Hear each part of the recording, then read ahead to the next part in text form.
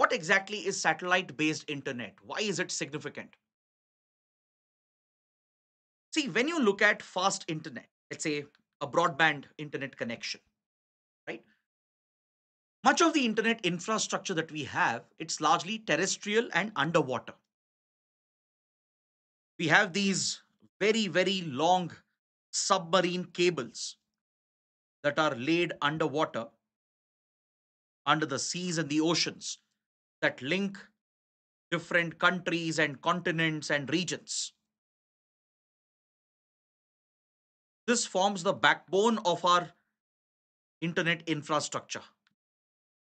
Is that clear?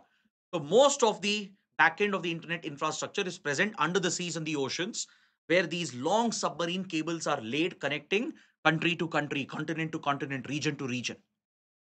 And in every country, there is a very vast and extensive terrestrial network which is maintained on the ground, where these cell towers are installed, cables are laid, and finally, you get an internet connection. Correct? So you need enormous backend infrastructure to make this internet connection happen.